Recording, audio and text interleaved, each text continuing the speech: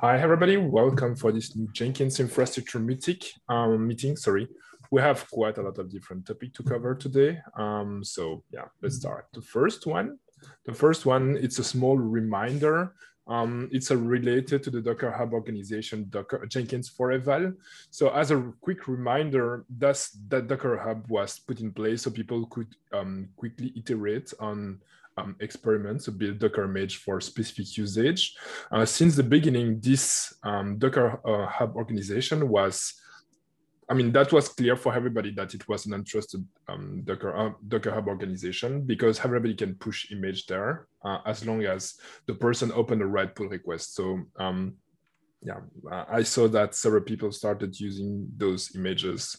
Again, if we need to have long running Docker image, then we need to engage a conversation to see if we can host them on the Jenkins or Jenkins CI Infra organization.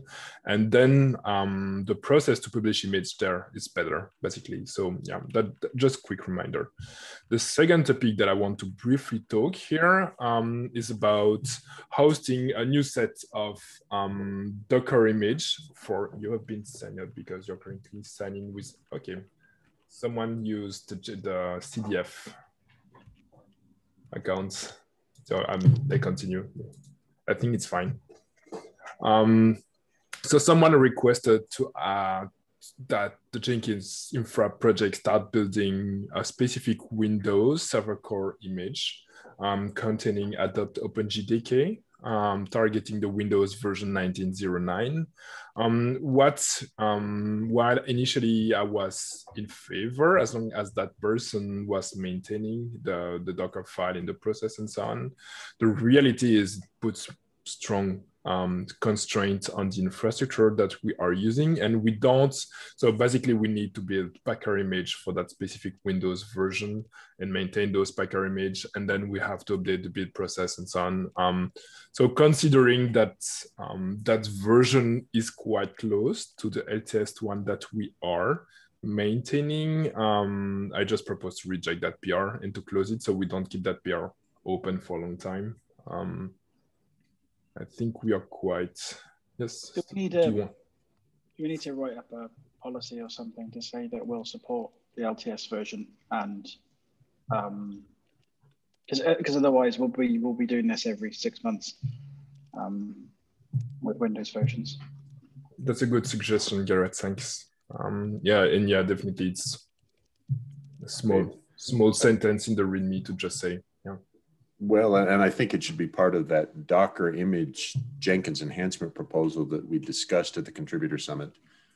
Docker images must have a code owner before we adopt them, accept them, and we will start flagging them as up for adoption when the code owner goes inactive. So when they don't have a code owner. So yeah, but I still got to write that. But in this case, it's a little bit more, because in this case, we also need specific infrastructure. So it's not only about having someone who wants to maintain that specific image, it's also about maintaining the infrastructure that build those images. So yeah, we'll reject that PR. The next topic is about CI.jenkins.io. So basically last Friday, I did I did quite a lot of modification there.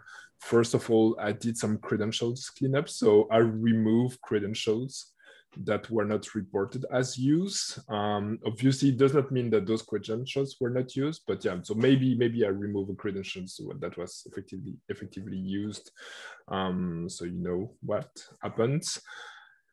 I also reduced the permission of some credentials, like those who create resources on Azure. So they can only create resources in a specific resource group. Now, sorry. I also took that opportunity to bump the EC2 plugin, so we are now running the latest version. What I noticed after the version updates was the EC2 configuration was a huge mess, like wrong credentials. EC2 plugins were configured to deploy resources in Japan and stuff like that. So it took me a while to reconfigure old images. we had a discussion with Damien as the fact that we definitely need the GCAS configuration for the ci.jenkins.io, while it wouldn't necessarily make sense to deploy CI on Kubernetes right now. It would, would already be nice to just configure that instance, let's say from Puppet. It's not a huge works because we already have everything in place. We have the Puppet agent, we have the process there. So we just have to put in place the right templating, and it just ERP templates. So maybe I'll start working with Damien on that. I don't think we need a lot of work. Team Jacob already prepared a lot of things last year, while I'm not sure that we will be able to reuse everything because the GCAS plugin evolved since then. Yeah, it's already a good start. Still, while we are talking about the EC2 plugin, I also saw people complaining a little bit more about timeout issues.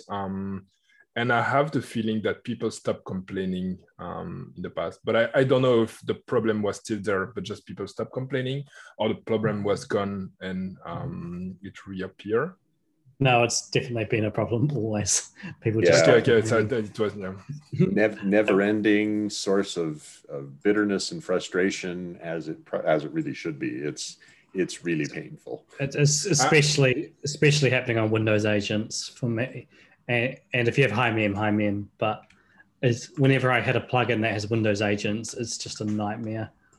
I'm just wondering if we could just redeploy ci.jenkins.io on Amazon and just have the agent in the same region. Maybe that would solve, because we already have the process to deploy. I mean, ci.jenkins.io was on Amazon previously, so we already have everything in place to switch back to that location. I thought, though, that we had critical dependencies on Azure Container Instances. Can we still use Azure Container Instances if the root is running on EKS? So we can still use that, definitely. But this brings me to another topic. Damien has been working on deploying AKS on Amazon. So this means that we could just use, we could replace Azure Container Instances with Kubernetes pods. I see. Okay, so the concept, okay, got it, thanks. So this would reduce the dependency on Azure. Still, that's a good question, given that if we want to achieve somehow a multi-cloud capabilities, like let's say one controller for CI Jenkins IO having different Kubernetes cluster, for instance, or a kube cluster and a bunch of virtual machines to provide, because Kubernetes is not a solution to every problem, I will say. We need a bunch of different solutions. We need to have an idea and maybe start measuring how much bandwidth and data are exchanged daily or monthly between the controller and the agent areas. In particular, because some, let's say, nasty cloud provider, AWS for not giving any names, tends to give you free bandwidth transfer until a certain threshold is met. And then afterward, you have to pay a lot for that. And I'm sure most of the cloud, it's a kind of strategy to keep you inside the cloud and products.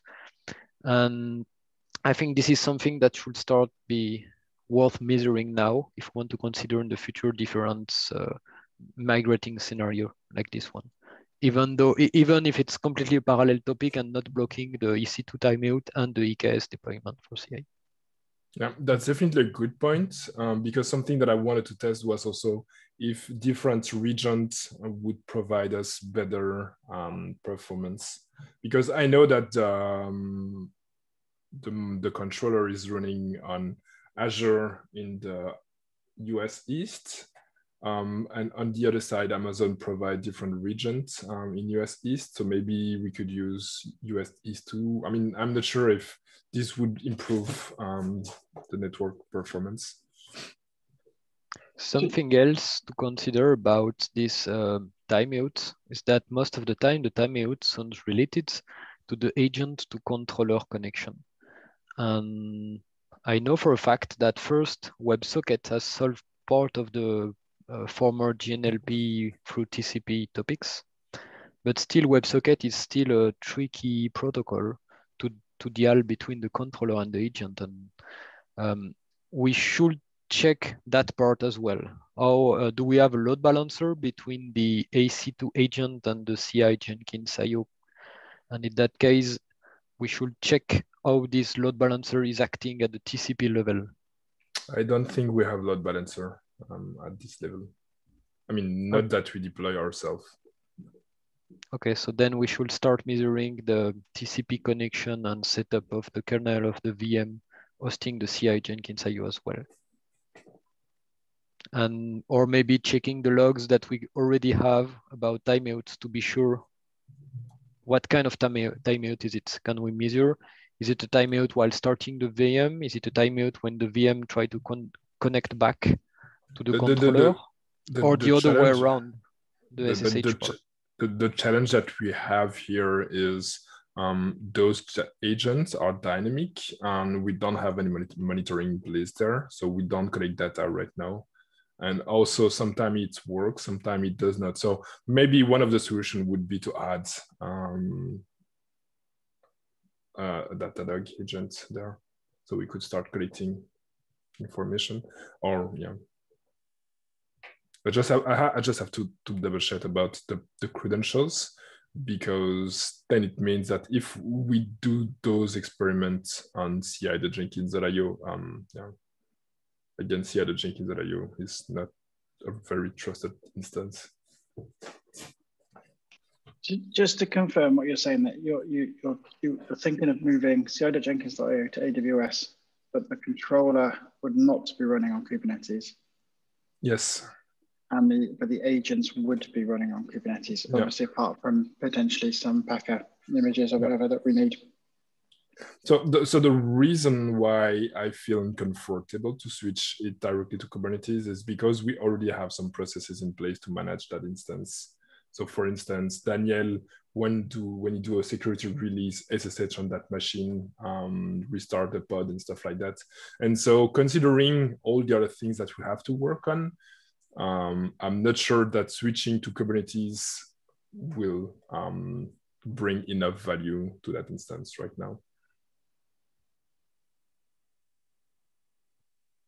I think it will bring an awful lot of value, but I think it's a trade-off between the value and the effort, possibly. Yeah, that's what I mean by switching. So we still need to fix the EC2 timeout because we will still need VMs provisioned dynamically. That's something we cannot avoid. So yeah, that's why I feel uncomfortable to just redeploy CI Jenkins.io on the Kubernetes cluster, because I don't think it will solve our short-term issues. But switching the controller to AWS means that the timeout between the virtual machines that we provision and the controller would be shorter, because they will be running in the same region, in the same cloud accounts versus multi-cloud.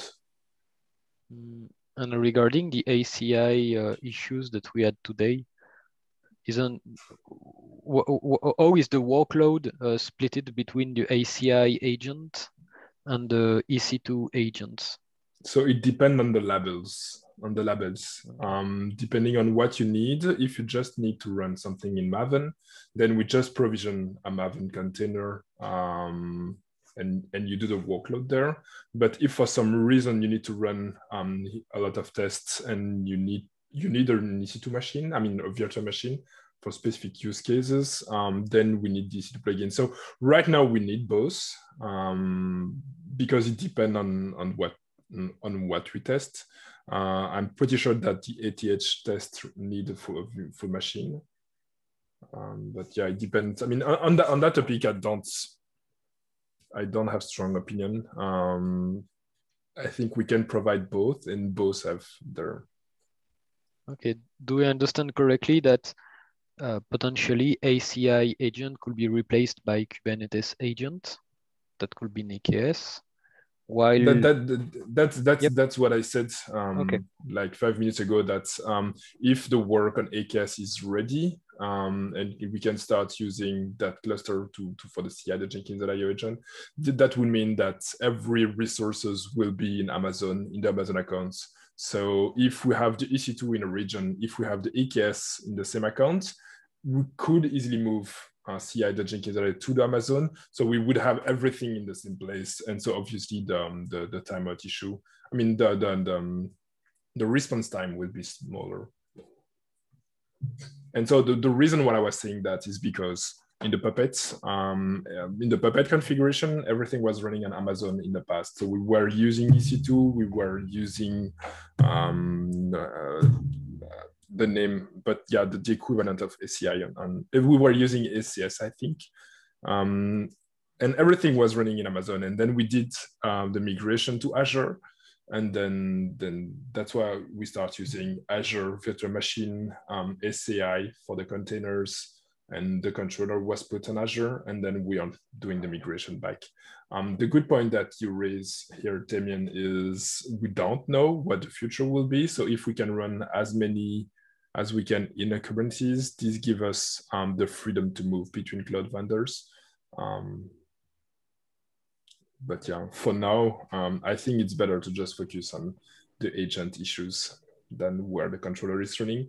And if it can help to move the controller, then let's move that controller. Are there any regional problems around having infra and releases not being in the same area as CI, I think is there? Do you mean for the release environment? Yeah, and for infra. So the other have so they're just independent. So so right now we have multiple Jenkins instance. What they all have in common is they fetch the code from the same GitHub organization and then push artifact. But for instance, we don't generate artifact from CI the Jenkins.io to push in the different location.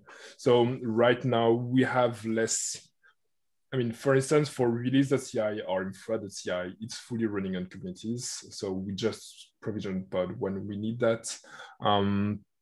Start.ci and trust.ci have a much lower usage. I mean, they just provision nodes from time to time just to do some specific tests.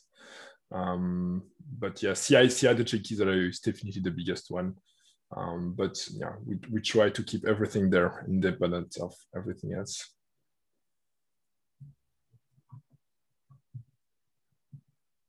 Any last question on this topic? So the next point is for me working with Debian to configure GCask. So this will definitely help us in the future when we have the issues like what we have on Friday, when we have to reconfigure everything and audit and try to understand what changed when and so on. So this will definitely simplify the management of the configuration there. And then we'll probably try to identify how we can add monitoring agent to dynamic agents. So how we can add monitoring to those agents. So we could maybe better monitor performances.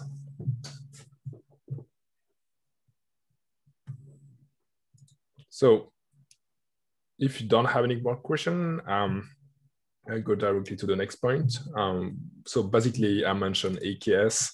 So Damien work on a Terraform code to provision an AKS cluster. We are almost there. As far as I know, what remain is the credentials that we would have to put. So how to automate, so no, sorry. We still have small configuration for that cluster. Let's say if we want the Datadog agent, or basically what we need there, but ultimately this cluster will only be used by CI the Jenkins.io. So we are just thinking the best way to configure that cluster. And also we have to create an account that we can use to connect between ci.jenkins.io and that cluster. So the cluster is running, but yeah, we are fine tuning the configuration.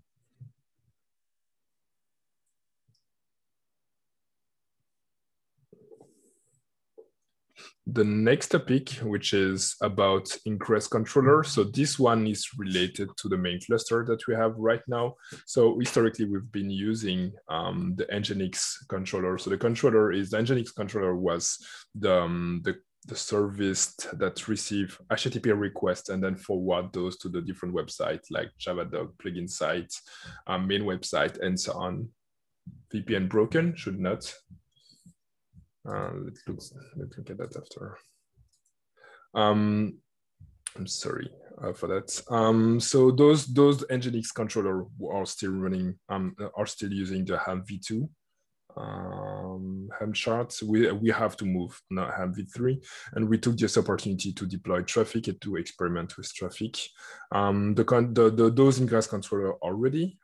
So the plan is now to switch the private service, so like infra.ci, release.ci, just to validate that everything works as expected. And then we'll start switching the public services. There is only one that is tricky, which is the LDAP, because it's a stateful application. But yeah, it's only DNS configuration change, so we have to plan to work on that. Any question? So I propose to switch to the next topic, which was brought by Mark. You want to talk about duty experience improvements? Yeah, I was going to alert people that I intend to schedule a session, Olivier, with you and me and probably Damien, to work through what does it take to make the the pager duty experience better. I, again, yesterday got 5 or 6 or 7 alerts telling me weird response time that I didn't quite know what to do. And I'd like to learn about how to do it better. So I'm just going to schedule a session. I assume we can do it in public and allow anyone who wants to join, but I would like to understand what tuning we need to do to help that experience be better for me. Okay, sure. Let's plan that. If you could add me in on that, Mark, because I also got the same sort of alerts over the weekend that I didn't know. Okay, let's plan that session. Absolutely, I'll do that. Just for the context, we have monitoring in place to detect many different issues, and one of them is if a website is getting slow. And what we have, and more often at the moment, is situation where the website is slow. We get an alert, and then the issue resolved by itself after 15 minutes. And so we get a lot of notifications saying that some services are slow, even if everything is working normally. So yeah, we have to fine tune the threshold alerts. Right, and for me, it's a great excuse to learn more about Datadog, to learn how we can use it effectively, and how do we adjust it when we want. So I'll just be scheduling it. That's all. The good thing is it's mainly about modifying Terraform codes, so should be easy. Last topic, the Jenkins release 277.1 was released tomorrow, and I think everything went well. I'm always happy to see that the release environment work. Oh, so today's weekly went great. Passed the checklist, everything worked. Tomorrow's is a much bigger deal, is a much bigger thing, and I haven't done the release checklist in detail yet. I'll do that after meetings end today. So think 4 or 5 hours from now. Okay. We don't have any other topic to the agenda, so I propose to... I have one last Sure. that just arrived 5 minutes before the meeting. That's why I haven't blocked it in the note. I have 2 feedback about the 2 cloud companies. So the company named Outscales, providing an EC2 compliant, they are not willing to, in the end, they are not willing to sponsor because they prefer keep using free software and not giving back, literally in French in the text. Yeah, I've been told so. And I have a feedback from Scaleway. They are okay, but they need us to help them defining the amount of resources we we will plan to use on a Kubernetes cluster for the agents. And since I have exactly the same requirement to size correctly the EKS cluster nodes, that should be an interesting topic. So if we can schedule a discussion or a meeting or whatever, or a ticket in Jira with this information, I'm sure there are already some documentations and metrics that are available. But yes, I need help on that topic in order to be sure how much machine are we gonna pay on AWS and how much can we ask to scale away as well. Okay. Yep, that would be a nice exercise. Yes, definitely. And I was just going to mention the switching over of infra and releases to the sort of built Docker images is still kind of blocked on the versioning stuff, which is still blocked on Jenkins pipeline unit test changes. Okay. So if you have any influence in the Jenkins pipeline unit project, that would be great. So could you put some links here in the documents? So yeah, so the change has been merged, but I can't use it until I have a release. Okay, so that was the thing I wanted to check, Gareth, is I saw that it had been merged, but a merge is not enough. We need a new release of it. Yeah, unless anyone knows of a way of pulling a snapshot of that project, or we can build it manually and upload it to somewhere, or it's a bit messy. But I mean, you hadn't asked for a release, so I've just asked. I mean, I have asked for a release, but okay, if I'm asking I asked for a release in another issue that I did get feedback on. Okay. It got assigned to somebody else to do it. Okay, yeah, you've created a specific issue. There's two people. I thought it was NRE normally. I mean, he replied yesterday saying he'd do it. I guess it should get sorted soon. And just keep chasing. Could you put the link to those PRs and issues in the Google Notes so other people can follow? Sure. I mean, what is the sort of, is there the stuff that's kind of quite critical to what we need? Do we have the ability to cut our own release on some of these projects?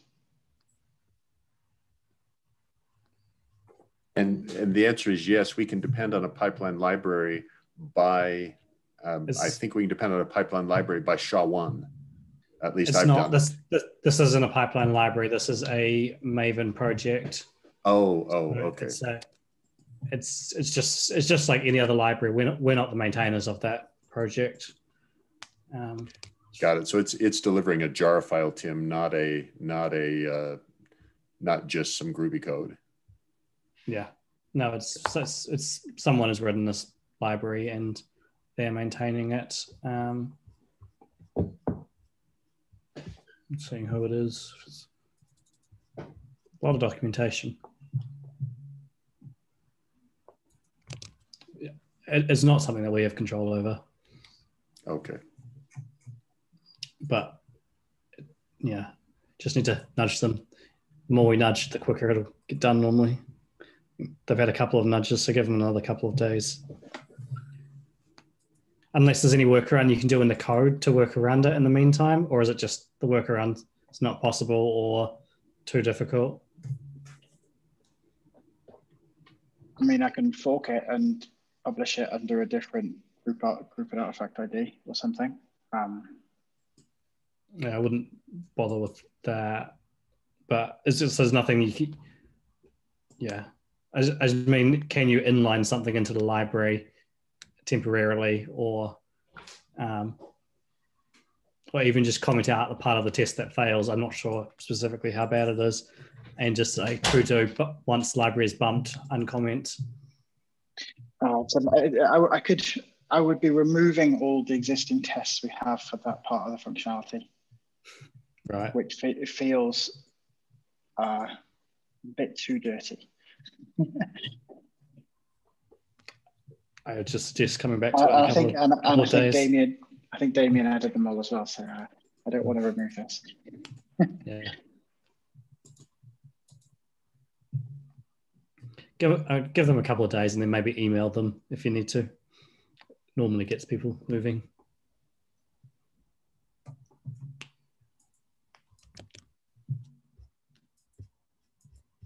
Okay. Any last things you want to bring? Oh, we are over the time, so I propose to stop here and continue the discussion in RC. Thanks everybody for your time and see you. Bye-bye.